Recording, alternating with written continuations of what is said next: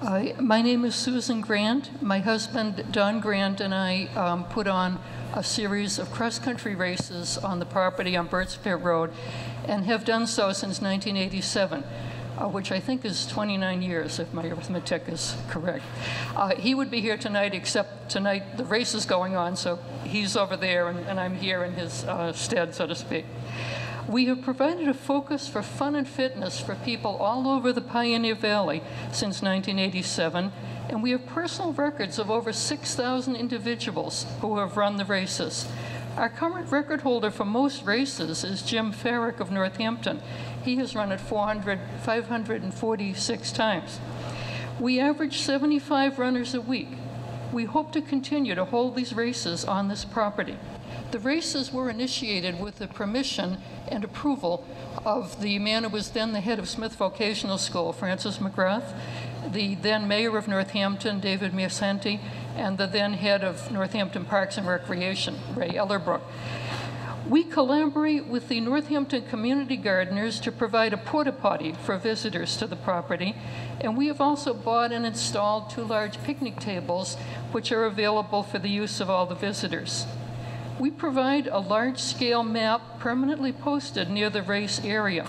In combination with 32 trail signs, which my husband personally painted and installed and maintains, the map and the signs allow any visitor to walk, run, or ski an accurate 3.1-mile course.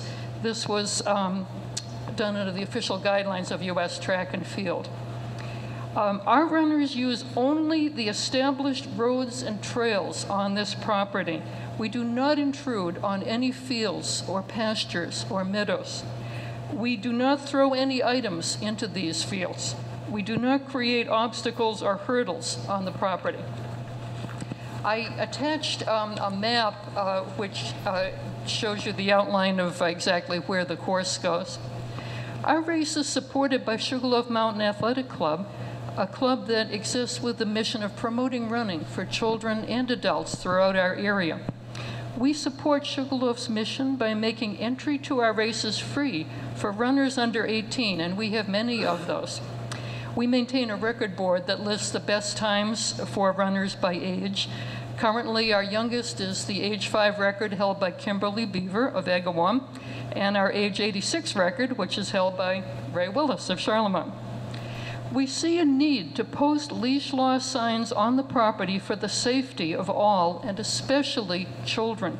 No state-owned land in Massachusetts allows dogs to run off leash except in fenced areas. This property does not qualify as a dog park, although I have heard it labeled that. It has no fences. It has no posted regulations about cleanup of pet waste, and it has no leash law signs. Such signs are prominently posted on the nearby area devoted to the community gardens.